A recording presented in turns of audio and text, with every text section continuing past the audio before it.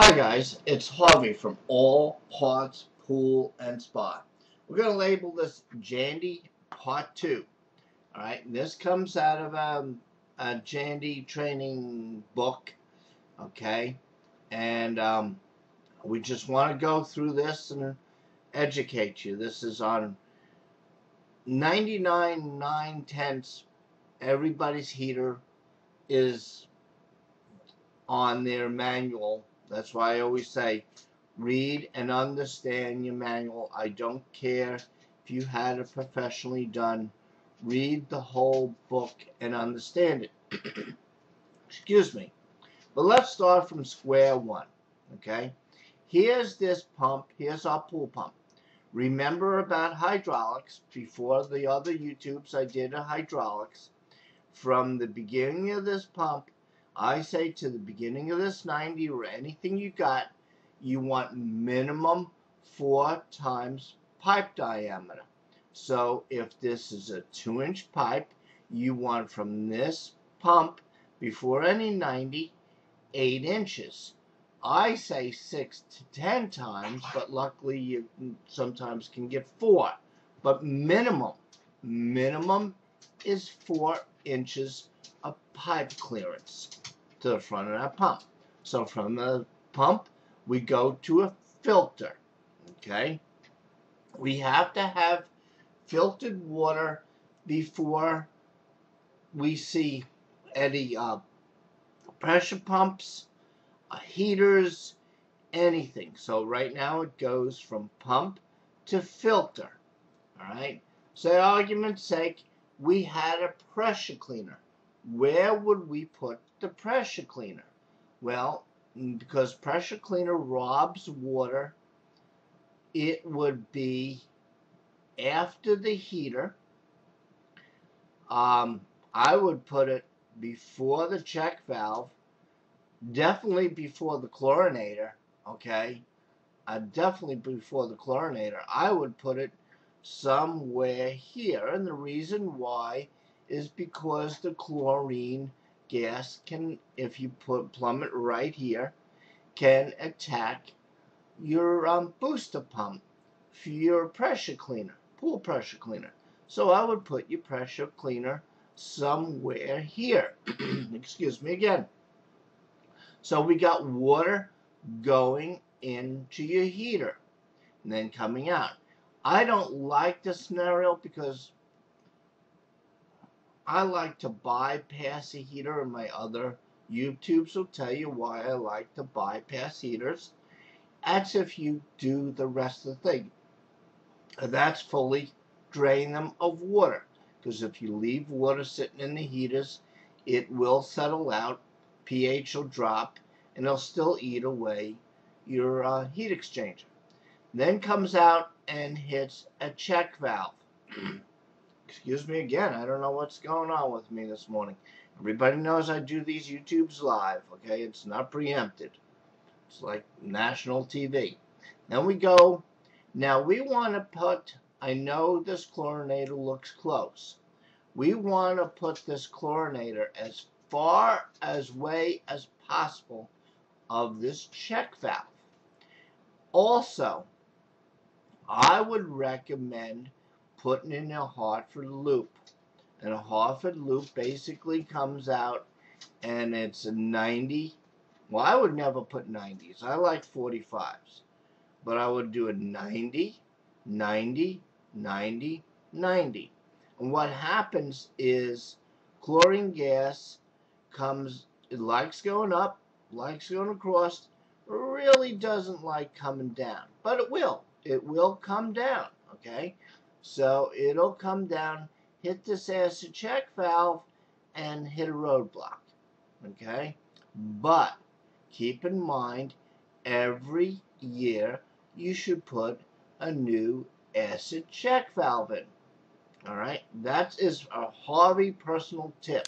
Okay, now let's see. These bypass filters, I have another way to bypass heaters that I personally like. I do not like this scenario, and if you email me, I can draw up a little thing way I make them and makes it less confusing.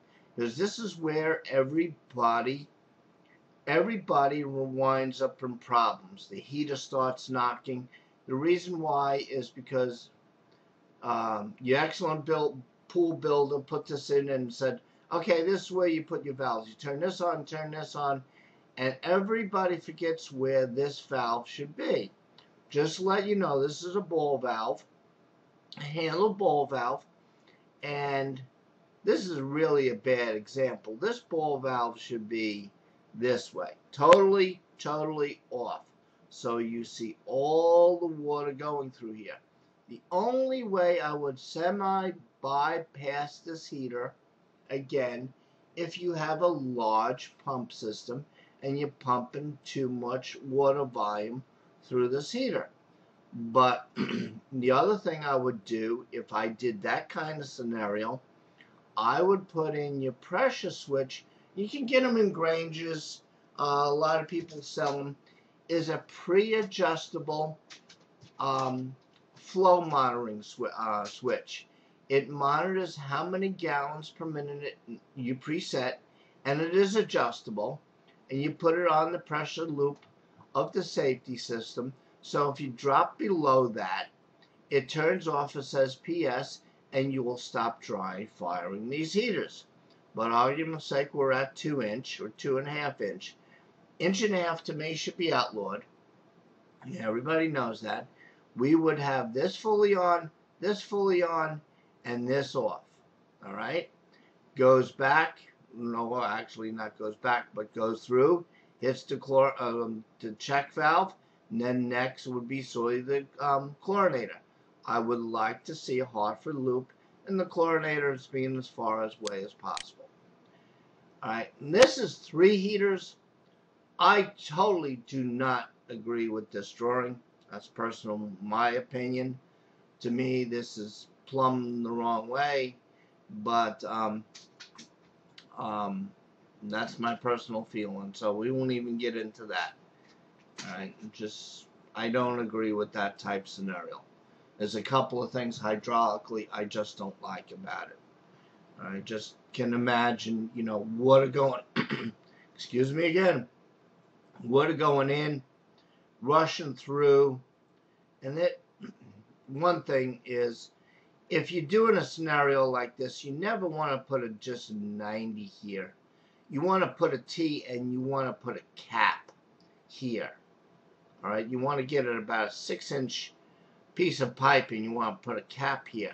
This way here, it gives it semi back pressure, still gives proper water flow to this. Everybody thinks, well, I put a 90, it's getting excellent flow. No, you want to put a T, little 6-inch thing or 8-inch piece of pipe with a cap right here. That heater will get more flow if you do it that way.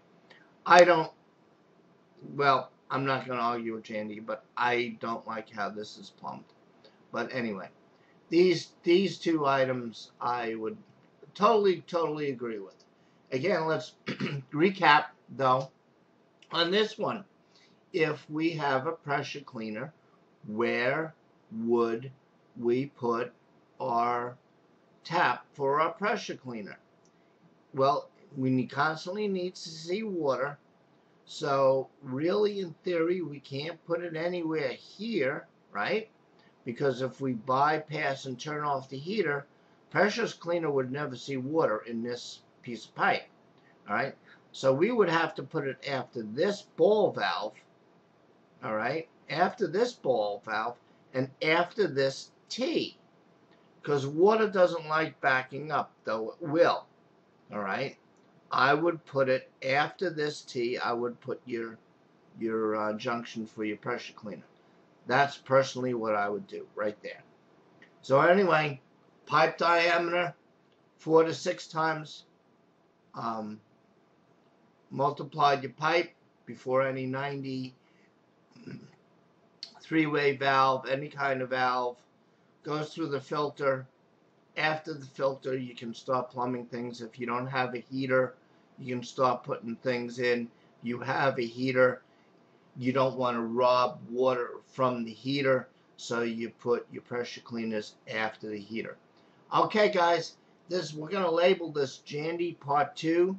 I'm gonna keep it coming.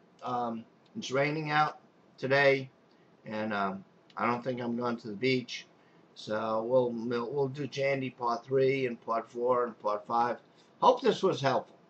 Again, I'm Harvey, All Parts Pool and Spa.